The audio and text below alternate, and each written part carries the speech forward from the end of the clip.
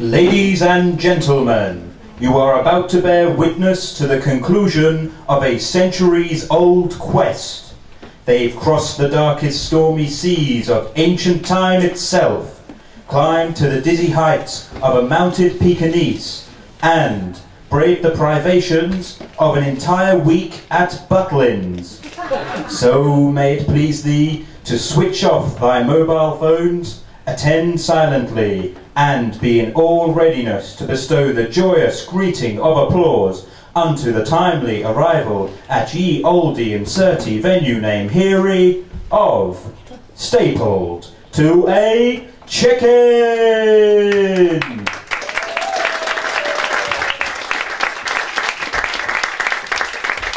Thanks guys, that's really great, that's brilliant. Keith, what? We have a show to do. Beard's great, seriously. Great opening words. So, who's got the chicken? Keith, did you bring the chicken? What? No, we're not stapled to a well, we are stapled to a chicken, but there's no chicken actually involved, Sue. Well, how can we be stapled to a chicken then? Our name is stapled to a chicken. Oh, you mean like Jamie, Sue, Keith stapled onto a chicken? We still need the chicken then, don't we? There is no chicken involved. It's a metaphorical chicken, sir. Yeah, metaphorical. Are there staples? No. Bob, did you know there's no staples? Oh, you'll be telling me that there's no chicken next. No, it's not, apparently. Strong opening, guys, strong opening. Move on. Yes, perhaps we'd better get on with the subject at hand. Brilliant. What is the subject at hand, Jamie? Oh, because we're in the hand, we're at the bush. Sue. Yeah. Thank you. It is... history. Yeah. History. Yeah. Right. So, Sorry, I got distracted. yeah, we noticed. Right, what's the first sketch? What? Sketch. Sketch? We were all supposed to write sketches for this evening's show. I've already written 47. 47 sketches? Yeah, and that's just this afternoon. But we can't use just my material. Why not? Well, we need some other material, some subpar sketches, if you will, that we can force the audience to sit through so they fully appreciate my well-crafted gags. Right. Yep, so, what have you got? I've got one idea for a sketch, Oh, actually. good. Yep. It's a little bit historic because it's based on Shakespeare, right? Right, okay. Goes like this. I've got a hunch I'm not going to like this. Now is the thermally challenged season of our discontent, made glorious summer by the son of I your don't know, it's your problem, not and all the Guys, I'm trying to do my sketch, so will you button it, please? You're ruining it. Didn't need our help. Oi! This is a great sketch. I don't know what your problem is. It's like I'm Richard III, yeah? But I'm like the politically correct version of Richard III. Keith, And I know... What? no one's going to get this. There's this brilliant line coming up about canine audio harassment. Yeah, I know, I've heard it. It's not. All right, so what have you got? Ooh, okay, right. Okay. Imagine I'm dressed as Cleopatra. I'm trying to. Is this Elizabeth Taylor Cleopatra or Glenda Jackson? Ooh, which one's prettier? Glenda Jackson. This is a classy Cleopatra, okay? It's not one of your modern tit-out versions. Shame. Okay, right, and I'm holding a box. Ooh. Okay, imagine the box. I'm Right? visualising your box. Yep, okay. So, lid open. And I say, I've got an axe. It's not a viper. Sue. Oh, no. No, Sue. Sue, you can't do that sketch. That's someone else's sketch. It's been done before, and better. Oh, we're not just as Cleopatra. Like I said, better. Look, someone must have prepared a sketch. I haven't got any. What do you mean you haven't got? Oh, yeah. What in God's name is that? It's a funny sketch. You should bring a funny sketch. Here it is. I did not mean a picture of Pikachu jacking it off. Oh, draw that. Let's have a look. Oh, for God's sake, stop it! I was looking at that, The Jamie. pages on that sketch. Let's just move on. All right, okay. The vein. Ladies and gentlemen, welcome to Half-Arsed History, the show where we pride ourselves on making you laugh with minimal effort and outlay on our parts. So, without further ado, since everybody here knows what history means, let's plough straight on with the... What? How can you not know what history means?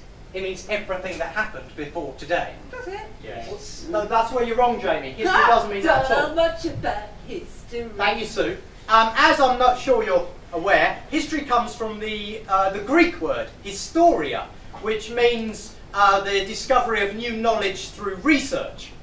So essentially, history means science. History means science. Yeah. So what does science mean then? Maths? No. Surely science means science. Don't know much about No. science, Science just means the stuff you know. but I do know 1 and 1 is 2. So science does mean maths. Brilliant. Well, fine. So we can all agree on that, and as we're all agreed, let's move straight on with the show. And the first and opening sketch for you, in which I will be portraying King Leonidas of Sparta. Whoa. What? Where did that come from? Sparta. Yeah, but What? What's your point? why have you suddenly decided you're playing King Leonidas? Well, I've always wanted to play King Leonidas, and yesterday when Sue and Bob and I were playing Thermopylae, I had to mention that I wanted to be King Leonidas of Sparta, and they said it was a brilliant idea. Let's put it right at the start of the show, and No. so that's what we're doing. Yeah, but you can't. Why not? Let's just say that it's bit of a tall order. What do you mean? Leonidas was 6'4". And your point is? You don't have the right build, King. Hey, I've been down the gym working out and everything. And that makes you taller, does it? Oi! I'm not having that. That's blatant height discrimination. I'm going to play King Leonidas of Sparta. I'm not going to disappoint my public. I'm going to get changed, and you lot, you better get ready too. I mean, no, I'm sorry, because if we just limit the show just to characters we can convincingly impersonate, then the whole thing's just going to be pretty short, isn't it? That's not what I meant!